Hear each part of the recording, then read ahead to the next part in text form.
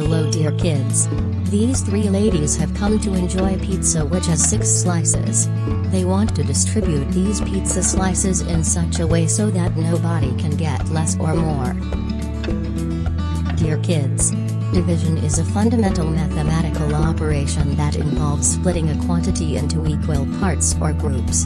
It is the inverse operation of multiplication. We will use this division method which will distribute pizza slice into equal. Dear kids, let's start division of 6 pizza slices between these 3 ladies.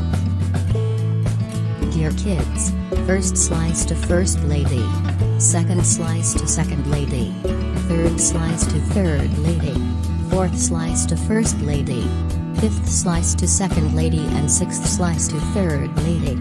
So all 6 pizza slices distributed between them into 2 equal slices. Now tray is empty. Dear kids, so we can say 6 divided by 3 is 2. Dear kids, now 2 ladies have come to enjoy pizza. 6 pizza slices will now distribute between them equally. Dear kids, let's know what comes after 6 divided by 2. Dear kids, first slice to first lady, second slice to second lady, third slice to first lady, fourth slice to second lady, fifth slice to first lady and sixth slice to second lady. Now the tray is empty now. Dear kids, 6 divided by 2 is 3.